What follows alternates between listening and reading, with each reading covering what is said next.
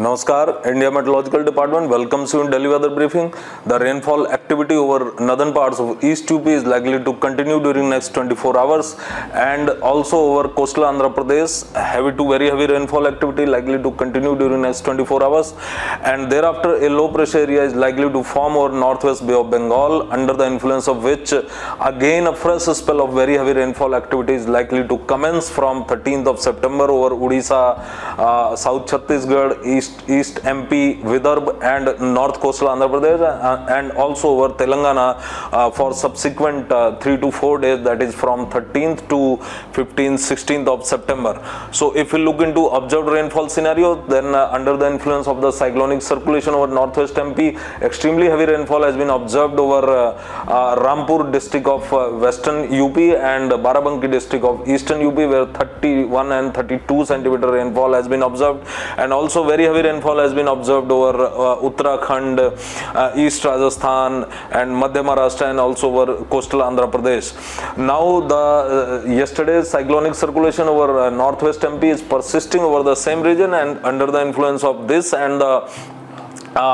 moisture laden winds from the Bay of Bengal, we can see the cloud persistence over the northern parts of East UP, under the influence of which during next 24 hours we are expecting that very heavy to extremely heavy falls are likely over Lakhimpur Kheri, Sitapur, then Barabanki, Bahraich and Shravasti and Gonda, and very heavy rainfall is likely over Balrampur, Siddharthnagar and Basti, and isolated heavy rainfall activity is likely over the adjoining districts of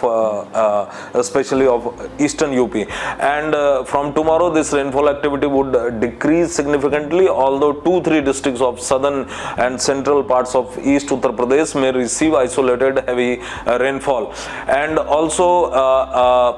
if we look into coastal Andhra Pradesh, so today districts of Krishna, Bapatala and Guntur may receive isolated heavy to very heavy rainfall, and isolated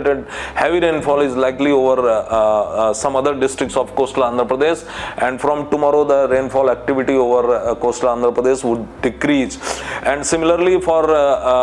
since we have a trough extending from the cyclonic circulation over northwest MP to west central Bay of Bengal across South Chhattisgarh, so under the influence of this some districts of South Chhattisgarh like Konda, Gaon and Bastar, and some districts of North Chhattisgarh like Bilaspur and Dhemtara